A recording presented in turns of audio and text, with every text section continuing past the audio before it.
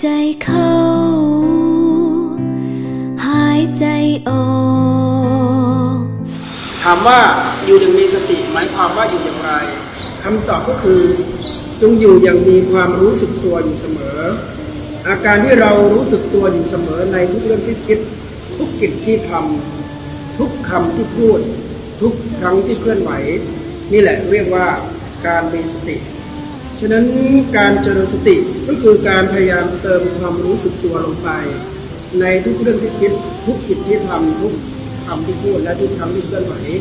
ใครทำได้อย่างนี้คนนั้นก็เป็นผู้ที่มีสติการมีสติเพียงอย่างเดียวนี้ถือกันว่าเป็นการรวมเอาหัวใจของพระพุทธศาสนามาไว้ในคำเดียว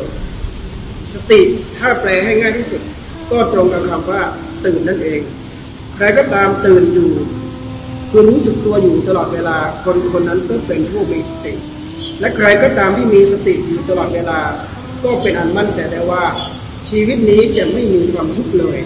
เพราะเมื่อสติมีอยู่ทุกข์ก็อยู่ไม่ได้ความถูกต้อง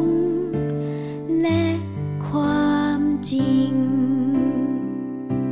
เปรียบเสมือนขาดสติแบบเฉียบพลันทันทีเกิดขึ้นง่ายมากบางทีน้องๆหรือคุณผู้ชมก็อาจจะเคยขับรถไปปั๊บเห็นคนที่ถนนมันแคบอยู่แล้วอยู่ๆคันข้างหน้าอยากซื้อกล้วยแขกก็จอดไอเราต่อเข้าไปไม่ได้เพราะรถมันสูงเราจะคิดขึ้นมาทันทีว่าเฮ้ยบ้าเปล่าวะก็เห็นเขาตามกันมาเป็นขบวนอยากซื้อของก็จอดแล้วก็ซื้อไม่คิดถึงข้างหลังเลยเหรอไม่คิดว่าเขาจะทำอะไรเลยเหรอเป็นคนชาติไหนวะเนี่ยเป็นคนกำลังสติปัญญาระดับไหนเนี่ยความโกรธก็จะฟุ้งขึ้นมาพอโกรธขึ้นมาปั๊บปฏิกิริยาที่จะตามมาโดยไม่ต้องคิดเลยจะบีบแต่หรือจะชูนิ้วหรือจะเปิดกระจกตะโกนด่าหรือจะอะไรก็ตามแต่สิ่งนั้นจะชักนำให้เกิดขึ้นโดยไม่ได้ใช้กำลังสติปัญญาไม่ได้ใช้สมองไม่ได้ใช้สติแต่พอมีสติปั๊บ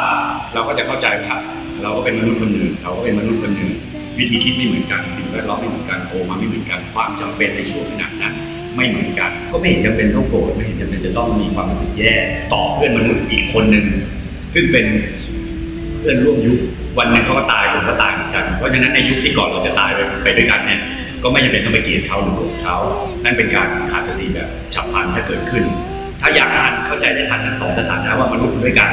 อยากทันในสถานะว่าคุณโกรธหรือคุณไม่โกรธเขาคุณก็ไม่ได้วิบัติไปรถจะเคลื่อนที่ได้ไม่ได้ก็ไม่ได้แย่ไปกว่านี้อะไรอย่างเงี้ยครับก็เป็นเรื่องนึงมีตาในมีสติมีสัมมาทิฏฐิดีอย่างไร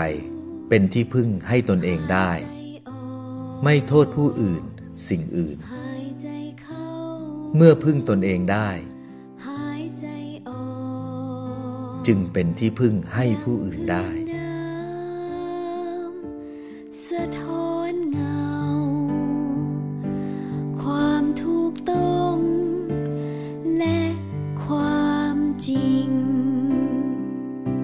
เปรียบเสมือน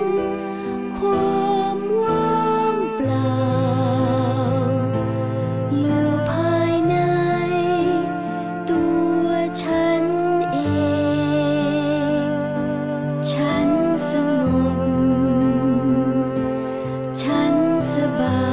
ยยุวพุทธิกสมาคมแห่งประเทศไทยในพระบรมราชูปถัมภ์ร่วมกับสำนักงานกองทุนสนับสนุนการสร้างเสริมสุขภาพหรือสสส.จัดโครงการตาในเพื่อนำเยาวชนทั่วประเทศเข้าสู่เส้นทางสัมมาทิฏฐิเฉลิมพระเกียรติ 84 พรรษามหาราชขอเชิญเยาวชนร่วมรับฟังการบรรยายปลุกตาในณสถาบันอุดมศึกษาทั่วประเทศตั้งแต่เดือนมกราคมถึงเดือนพฤษภาคม 2555 ติดตามข้อมูลโครงการได้ที่เว็บไซต์ตาใน 8,400.com